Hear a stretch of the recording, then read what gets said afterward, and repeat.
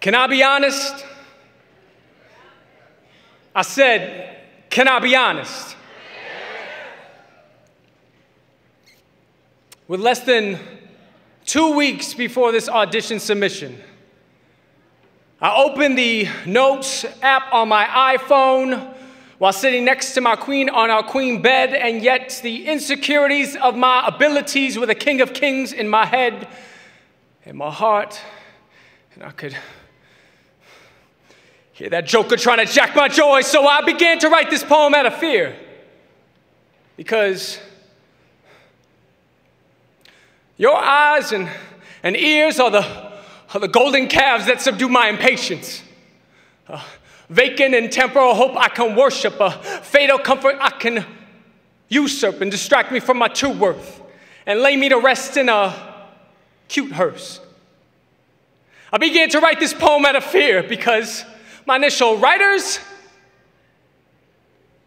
block felt like my final chopping block, a cunningly clever cleaver cutting off every nerve of affection from my savior, since my mind would rather belabor the point of your hypothetical opinions, replacing each of your seats with a room full of pressing questions like, I wonder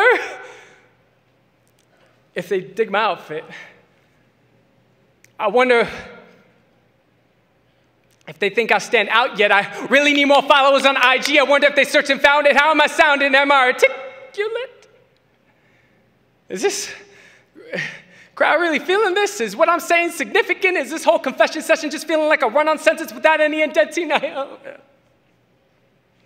Better pump the brakes before they figure out my drive is to impress them. But I'm I'm still scared. All right, relax. Recovery is your strong suit. Since your comments are usually off the cuff, just find a way to tie this clip back in. It's not like they know the lines anyway and they're still engaged with the ring of this mic. You just can't let them see you sweat while getting cold feet is what they expect. But whatever you do, just don't. Whatever you do. Snap! Out of it, Joshua! For the last 2 minutes, you have been mistaking the stage with a throne, thinking you could take the glory and leave me alone. Don't you know that I am a jealous God who refuses to play the background of your aspirations? Your pride could cut off you one pipe and leaving you aspirating. As for ratings, trash them. As for gratings, scrap them. The only way I say, my servant's well done, is after I use my power to raise them. And you're saying,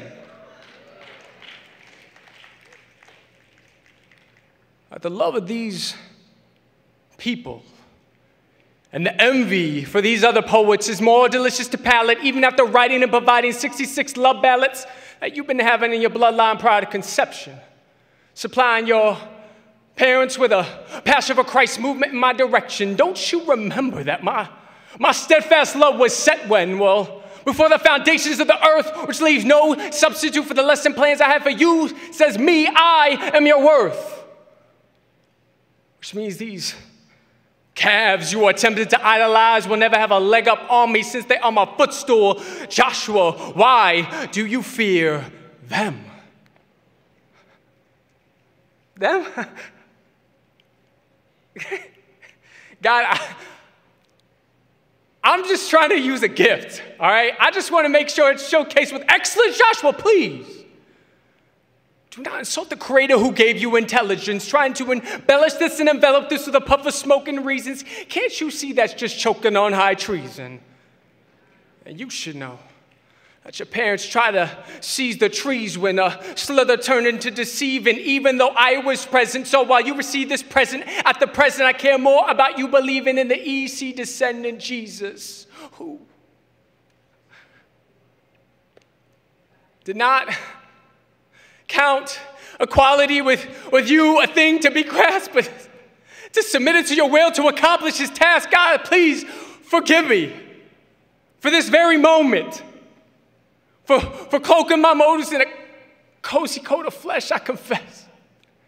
that my nerves burn because I have decided to turn from your son and run into an ocean of fickle attention, filling my lungs with the words of mere men. God, I began to write this poem out of fear, but I want to end it with a renewed faith in Christ alone to help me right now. My son, I love you, and you are forgiven.